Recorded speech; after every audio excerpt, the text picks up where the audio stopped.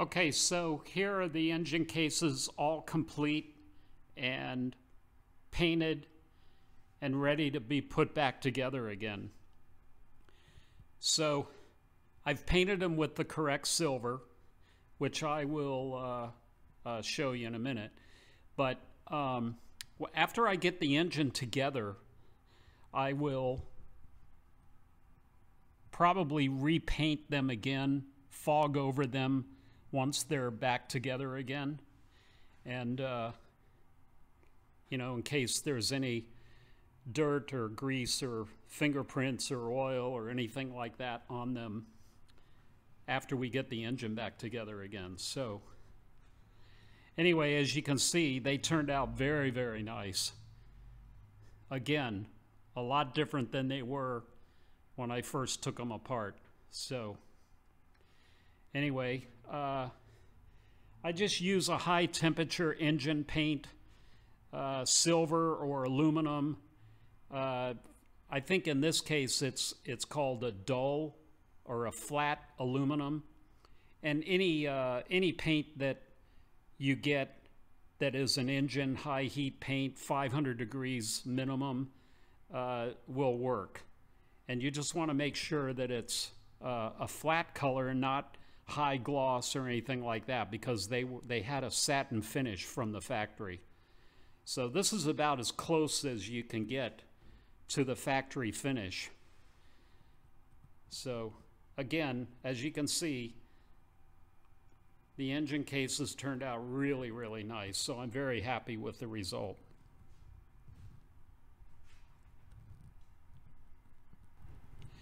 So now that the engine cases are all finished and ready to go, now we have to start thinking about how we start putting the engine back together again.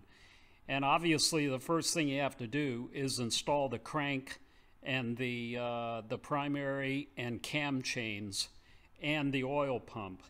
Now I've been waiting for some parts. As you recall in the previous video, the pickup tube that I took out of the engine was broken on the side.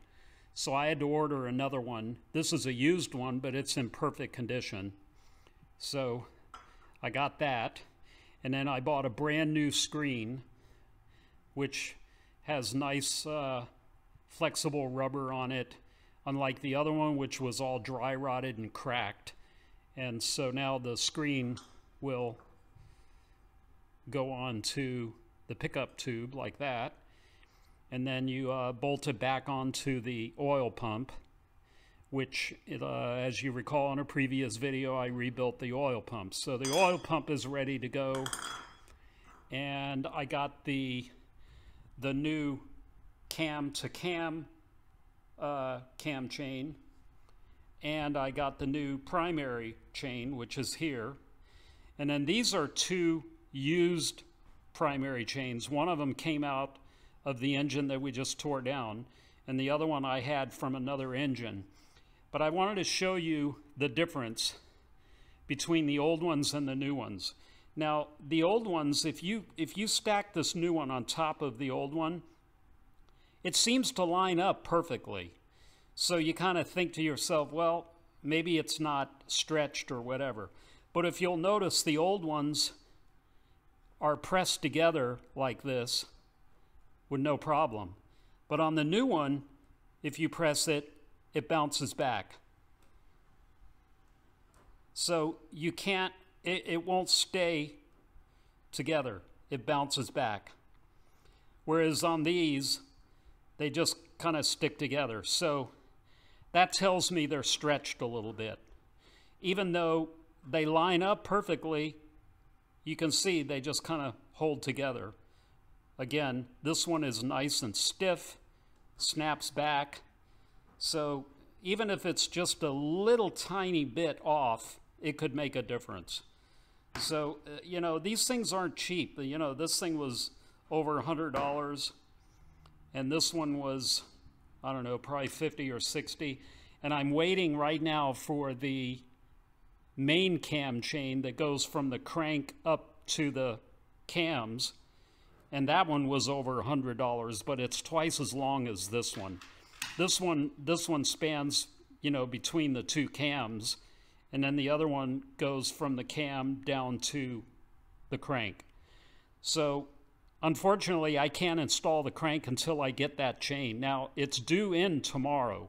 So if I get it tomorrow, then I can start putting the engine together tomorrow or the next day. So here in the next couple of days, you know, I'll have a video on installing the crank and these chains. But in the meantime, you know, I can install, you know, all of the new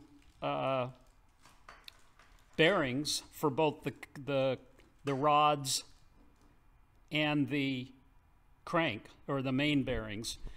So I'll go ahead and install those in the engine cases, and then when I get that other chain, then we can go ahead and start installing the crank. And then in the meantime, I can put the oil pump back in, and you know, we can get started on a couple things. So in the next video, I'll be showing you the beginning stages of putting the engine back together again. So that's going to be it for this video. It's a short one. Anyway, like I said, tomorrow I will hopefully have that second cam chain that I need to get started on getting the engine back together again. But in the meantime, thank you for watching, and again, please subscribe. It really helps support the channel, and it will allow me to do future videos on a lot of the different bikes that I have. So, and I'm anxious to get started on the 1100F as well. So again, thank you for watching. Please subscribe and share, and hit the bell after you hit the subscribe button, because then you'll be notified of future videos. So, and please leave comments if you have any, and I welcome all comments and answer them all. So thanks again for watching, and we'll see you on the next one, which will be tomorrow or the next day. Okay, thanks.